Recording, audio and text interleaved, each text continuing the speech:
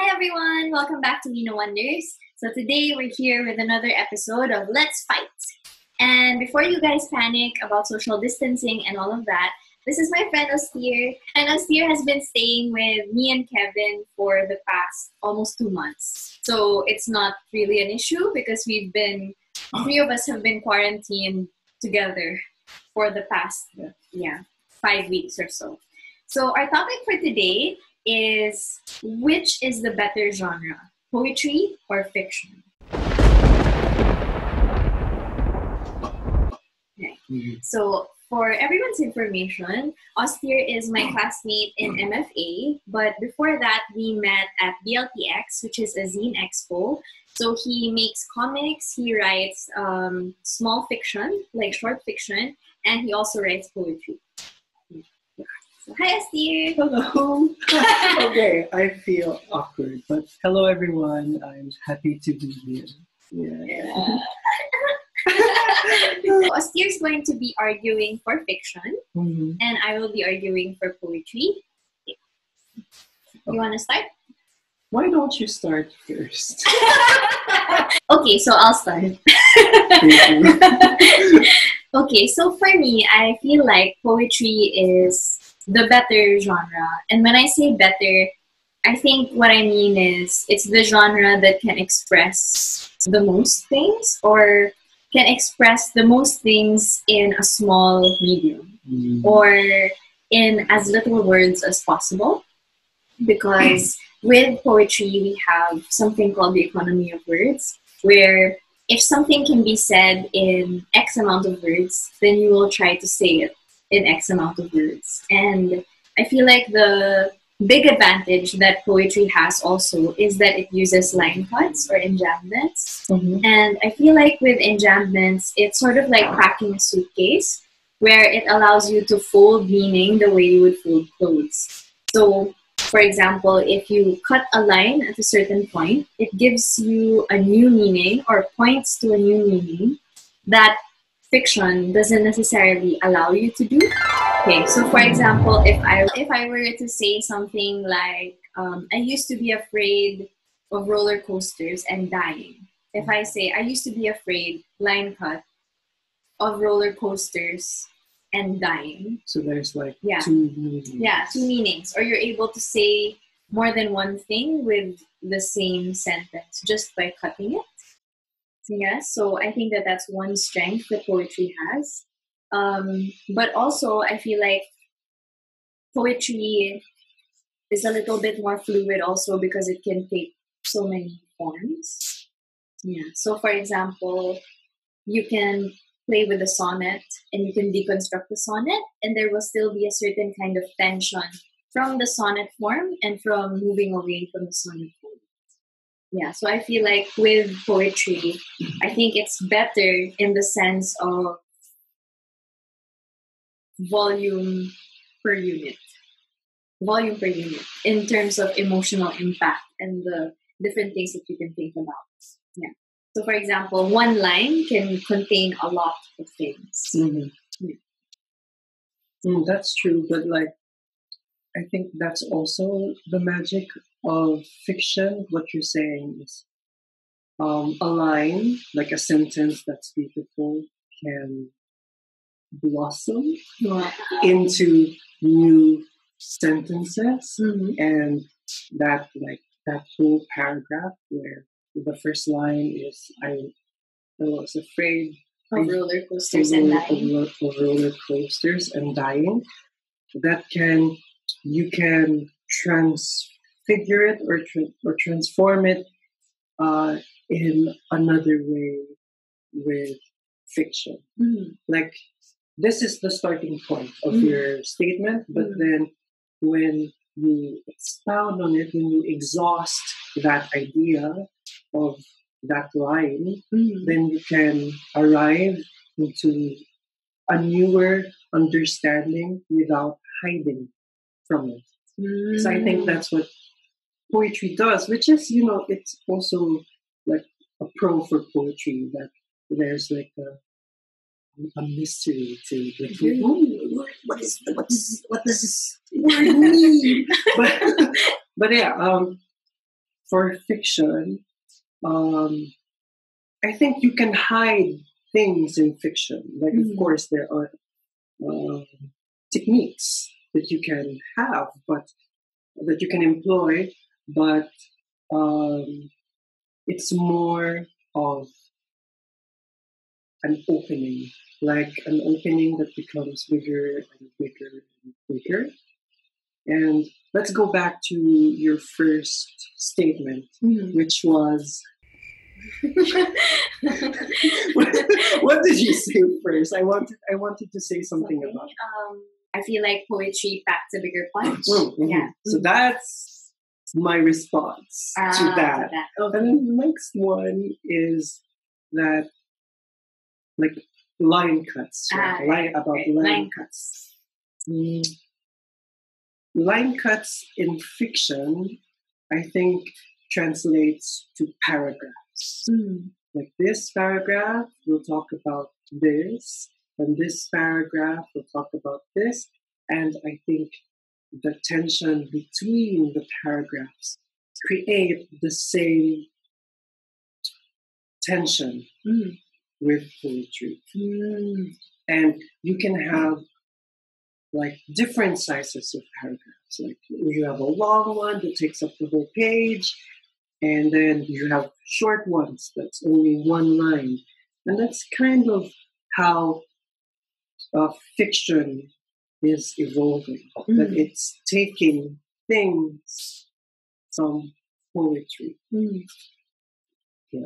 And with fiction, I think with the way it is, like, it's a longer medium. It's a longer medium, but the experience, like, it packs more experience, not experience, but like the journey. Like, there's more to it than the words. Right. Do you mean that it's like more immersive, I guess? Yes. Because you build a world. You build things with words, and you can jump from any point of view. With poetry, I think we've agreed with this, that poetry fixates in a moment, or fixates on a moment. But with fiction, it fixates on all of the moments, so that it can be, it can use a flower, it can use a bird, it can use a worm, it can use a cat, it can use other characters for this piece. I have a question about that. Just the jumping points of view thing, because I think I tend to disagree about that part. In poetry, I think it's a lot easier to jump from I to he to she, with having it seem like it's just part of the style or part of the technique. Like, for example, I was looking at, because in poetry there's not as much pressure to maintain that grammatical syntax. Right? So, like, it's easier to say, I am a bird, she looking at whatever. Yeah. But in fiction, I feel like that's one of the limitations, where there's more pressure to create something seemingly organic. Yeah, and people will be like, what am I reading? I don't understand anymore. And I like your style, it's stream of consciousness. So, I guess, yeah, that is a limitation for fiction, but that means that that you can break that limitation. I think that's what fiction writers are afraid of, but want to go beyond. We have unreliable narrators. We have experimental fiction, but then the boundaries between fiction and poetry gets blurry in those types of work. So, which is what I like now.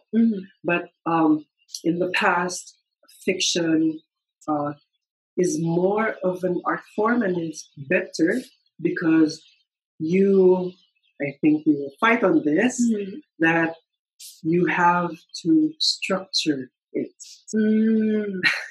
And that structure is more deliberate than poetry because you have a sense of the beginning, a sense of the middle, a sense of the ending. But with poetry, it's like you write a poem and then you can go back and change that poem. So there's not a lot of bones in poetry because you can exchange bones for bones. And but with fiction, like you have stronger bones because you drink all of it. I see. Okay, no, I understand what you're saying, but my question is like, if we go back to that structure, which is Freytag's pyramid, right? The beginning, middle, and the climax, and like the way that we usually think about story in terms of like Aristotelian aesthetics and stuff like that. I think that is also taken from poetry, right? Because in Aristotle's time, it was sort of one and the same. Like what we talk about now more broadly as literature began as poetry, right? And all of the epics were written in verse. So I don't know, like for me, I feel like... Then why did fiction become more popular than poetry? If it's like, it's like fiction is like the younger brother who's better. Then who has more trophies? No. I'm just saying that I think there's a reason why people gravitate towards fiction more because fiction is easier and it's not as pretentious and elitist as poetry because there is like a gatekeeping in poetry, but no, you can't read poetry. You can't read it like that. That's not how you read poetry. Poetry is supposed to be hard. Poetry is supposed to be like this and like this, and the words you use are should be more poetic and it should have meanings upon meanings, signifiers within signifiers, blah blah blah.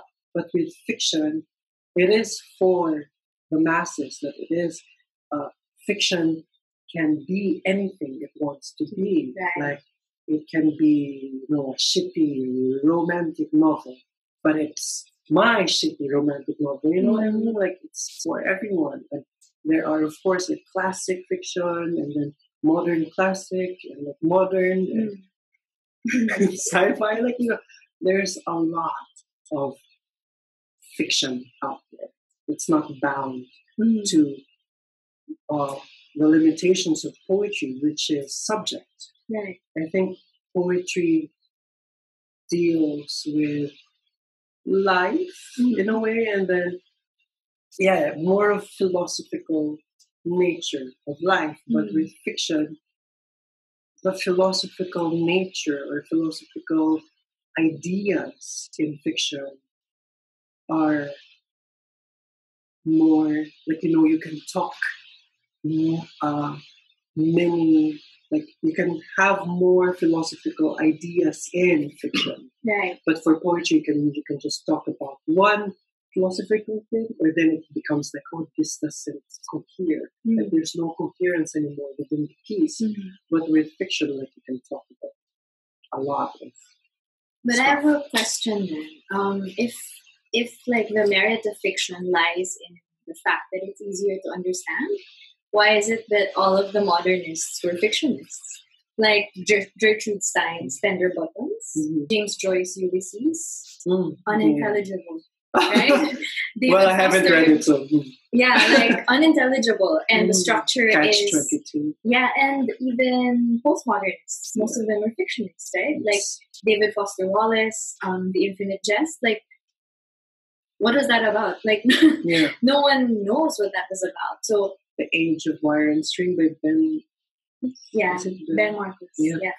Right. So I feel like maybe on the surface, or the way that fiction began, the way that fiction sort of behaves in the mass market is probably like the appeal of it. I think is that it is accessible, and I think like you're correct on that front.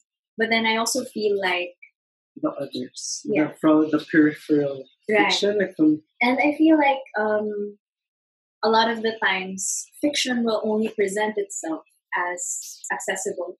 But if you think about, let's say, Tumblr, do people write novels in Tumblr? People write poems, like shitty poems, but poems. You know, I mean, like, yeah, shitty poems, but it's my shitty poem, right? And I feel like a lot of people who they don't like begin to write literature. They'll first try poetry, and then they'll hit that sort of block, and then they'll go to fiction. Eventually, right? Is that your experience? Yeah, when I was a kid, like grade 5, like, oh my god, like, I love him. And then later, wait, Lord of the Rings. Yeah. I guess it's the opposite. For you. For me. Because I started with fiction. I love fiction. And it started as fiction for me, and I didn't touch poetry until MFA, until I graduated college. Well, like fifth year of college, I started reading poetry, and I was like, oh, I don't like this. Because I didn't understand it, and it made my head hurt. Well, fictionist.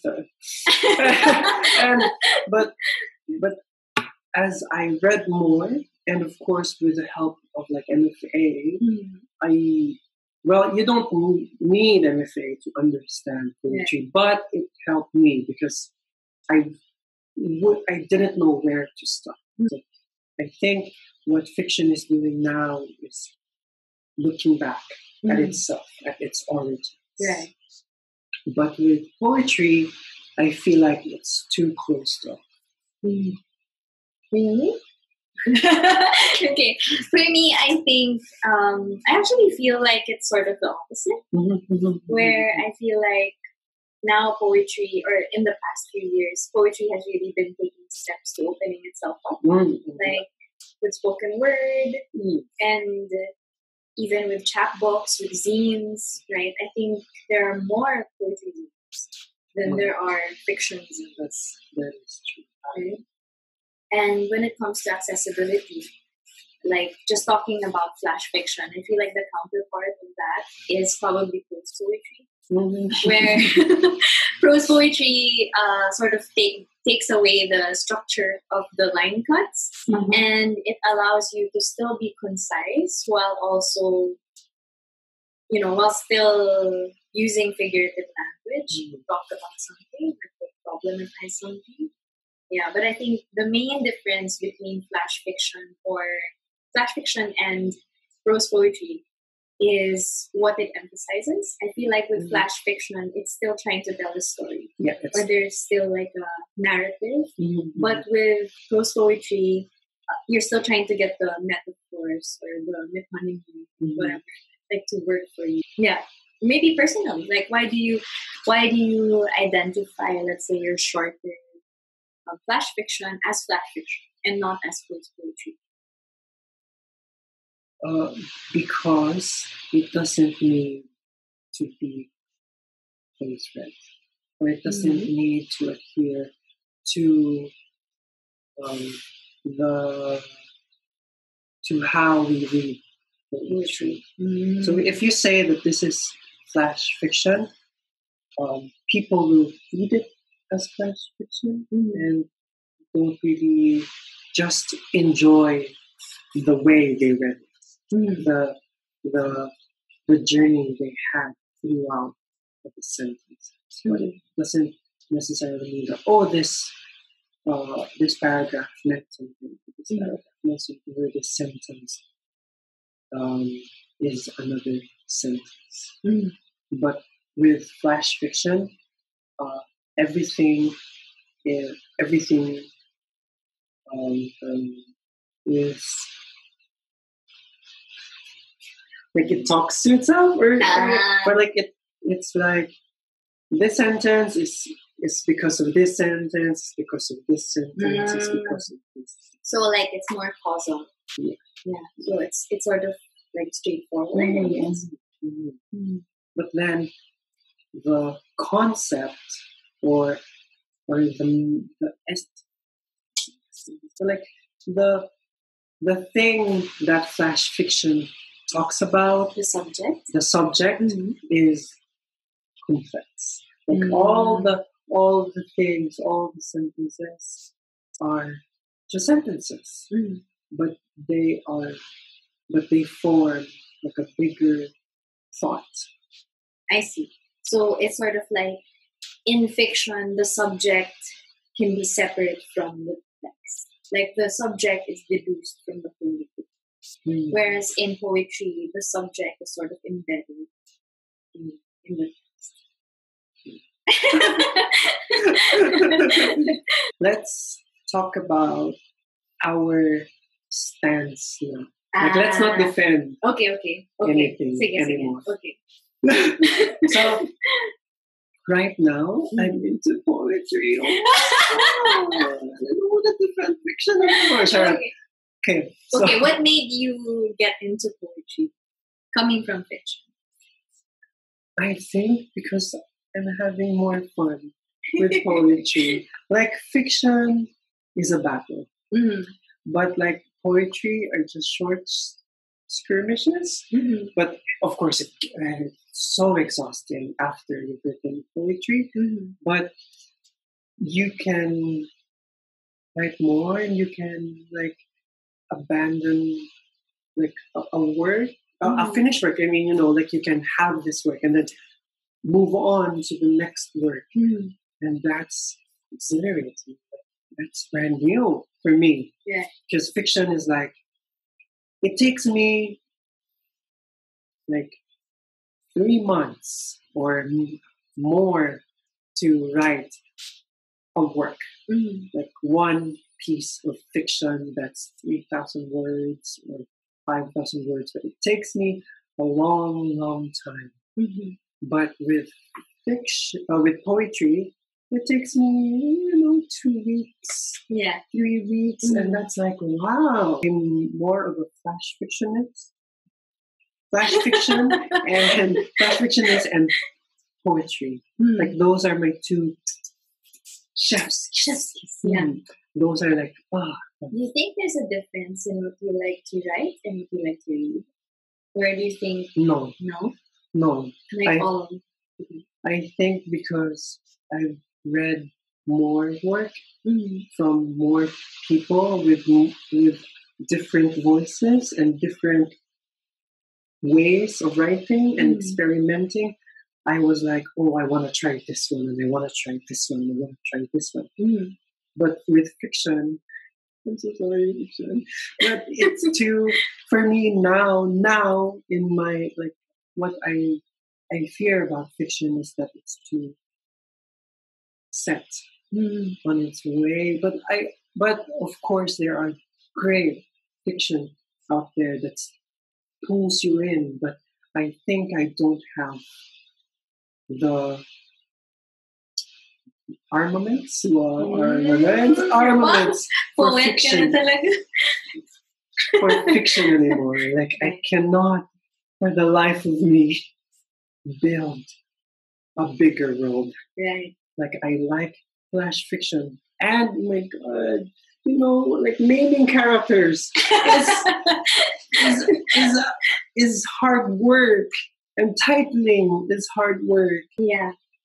So, and like naming places, so I'm like, oh my god. So I think, and right now for like my thesis,